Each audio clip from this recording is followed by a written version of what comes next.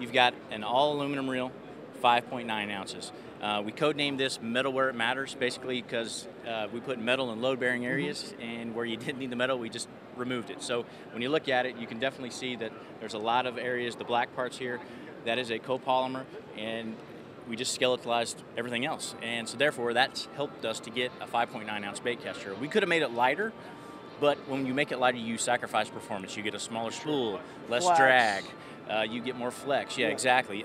And you don't get as much line capacity. These reels, 145 yards of 12. Wow. So you get all the drag power, all the line capacity, all the strength in a 5.9 ounce bait cast reel. And this is freshwater, saltwater. Yeah, definitely. You can use it in salt water. We've tested them in our test lab back in Tulsa to normal testing procedures. You know, humidity, salt chamber. We're good to go. We're good to go. Cool. And you're making this in a spinning reel also, right? Yeah, we are sure making it in the spinning reel. 6.9 ounces on the 25 size spinning reel. Again, carbon fiber rotor like we talked about on smoke earlier, metal frame. So you're getting a metal frame reel under 7 ounces, under 7 ounces. Wow. Yeah, titanium bell wire, so you can bend this, it flexes. Lifetime warranty on the bell wire, you don't have to worry about that.